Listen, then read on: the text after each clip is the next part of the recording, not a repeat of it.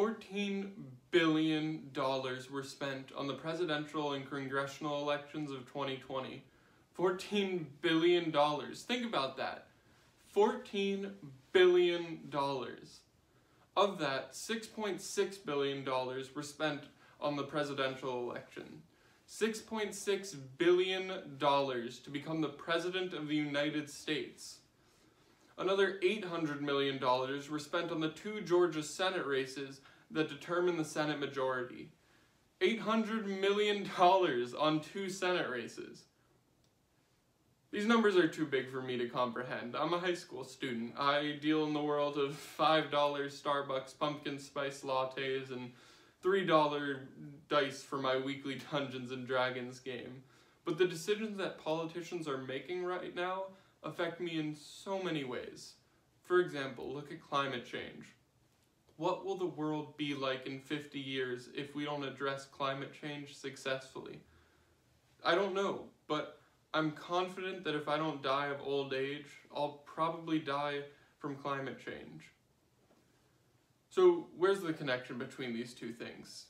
Well, let's look back at the 2020 presidential election again. Former President Trump received over $3 million in contributions from the fossil fuel industry, while President Biden only received $1.5 million. Would those $3 million not encourage former President Trump to continue his deregulation of the fossil fuel industry?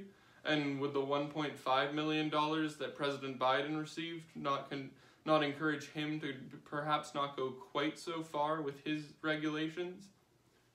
But is money that important to politicians, though? Is it really influencing their decisions? Well, I think the fact that they accept so much money is good evidence in and of itself, but also in 2020, in over 87% of House races and over 71% of Senate races, the higher spending candidate won. Additionally, look at a typical schedule for a member of Congress. Normally, a member of Congress spends about 2 hours in committee or on the floor making laws, about 1 to 2 hours for visits with voters, and about an hour for strategic outreach, like planning fundraising events and such.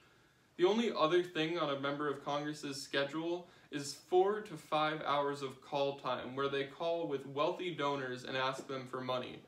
Members of Congress spend 2 to 4 times the amount of time on the phone with wealthy donors who may not even live in their district than they do with their real constituents. At that point, they no longer represent the people.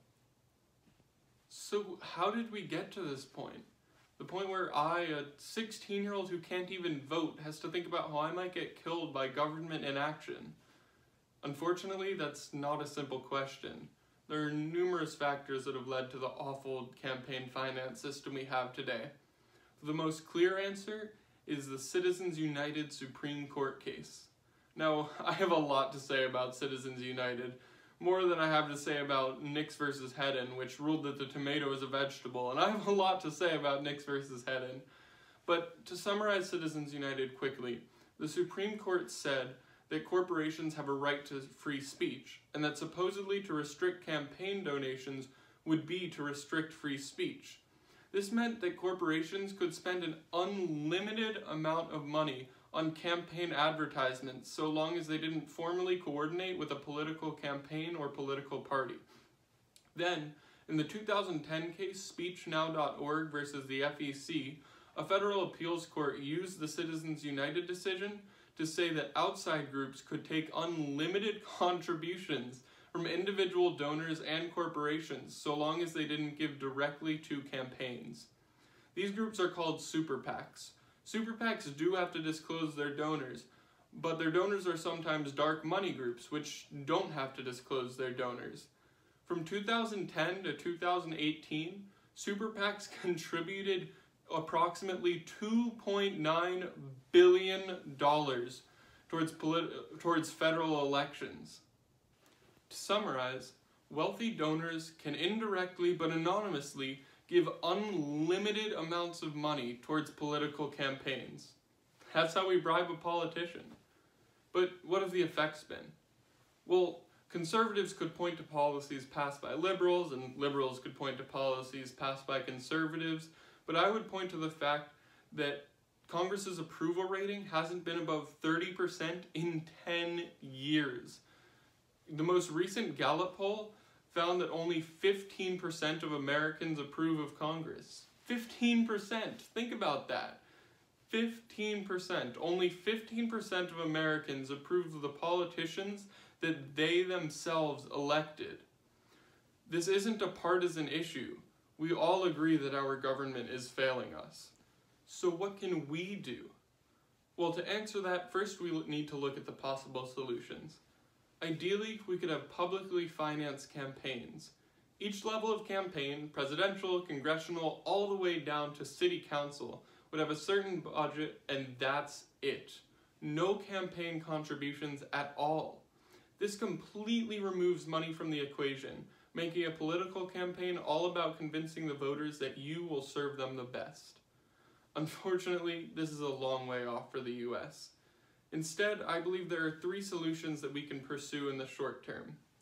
The first is to either overturn Citizens United or pass the bipartisan proposed Democracy for All Amendment, which affirms the rights of states and the federal government to regulate spending in elections. Second, we could pass democracy voucher programs. These programs give every registered voter about $100 to spend on any elections they choose. Not only would this drastically increase voter participation, it would also help to level the playing field. And finally, we need to lower the individual contribution limit from $2,800 to $500, leveling the playing field even more. So let's go back to our question. What can we do? Well, the number one thing is to get involved. Join a group or start a group that's pushing for these policies. Go call your representatives. If they don't listen, help elect representatives who will. Call your state representatives. Call your city council. Call your board of education. Call your neighbors and tell them to call their representatives. Call me. I'll tell you more about this. In all seriousness, it's time to take back our democracy. And I don't mean for a party. I mean for the people.